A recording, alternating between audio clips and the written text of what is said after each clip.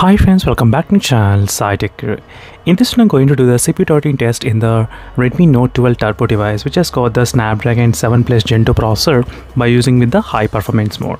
So this is the world's first Snapdragon 7 Plus Gen 2 processor, and previously I did upload the video without using any kind of high performance mode while doing the CPU throttling test, but today I'm going to do the test using with the high performance mode. Since a lot of users they did request me to upload a video using the high performance mode, and now we're gonna find out exactly the CPU throttling graph, how it actually gonna look like after the usage of high performance mode.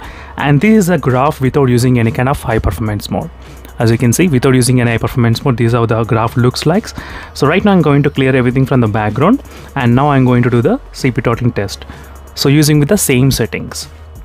In case if you want to know more details about this device, so make sure to hit that like and subscribe button, and also don't forget to follow my channel and try to check the playlist videos of the Redmi Note 12 Turbo. There you can actually find all the information in one single playlist. All the links are provided in the description below. So now let's get started with the CPU throttling test in this Redmi Note 12 Turbo device. Right now, as you can see friends, after getting close to 6 minutes of time, so using with the high performance mode, so these are temperatures 38 degrees Celsius, and you can see the graph how it actually looks like. So by the end of the test we're going to compare, so with high performance mode and without high performance mode, how much it's impacting in this Redmi Note 12 Turbo device with the Snapdragon 7 Plus Gen 2 processor. And I'm going to be back after some time, maybe after 12 and 30 minutes of time. So finally friends, this is how the graph looks like after using the high performance mode, and the temperature did increase up to 40 degrees Celsius, and the CPU total up to 69%. And without using high performance mode, this is the graph, and with using high performance mode, this is how the graph looks like.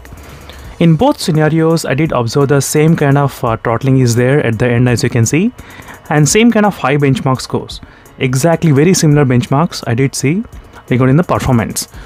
So overall, in this Redmi Note 12 Turbo device, that's something pretty sure that even if you use high performance mode and without using high performance mode, the performance will not impact much. I mean, it's still the same thing. As you can see friends, that's something you should know about regarding the overall performance. And the temperature also remains to be exactly 40 degrees Celsius in two scenarios, 40 degrees and 40 degrees. And meanwhile, signing off friends, thank you for watching. This is a quick information about the Snapdragon 7 Plus Gen 2 processor, what you should know about. Maybe next time I'll try to add the CPU throttling test application in the game Turbo, and then I'll try to do the test again.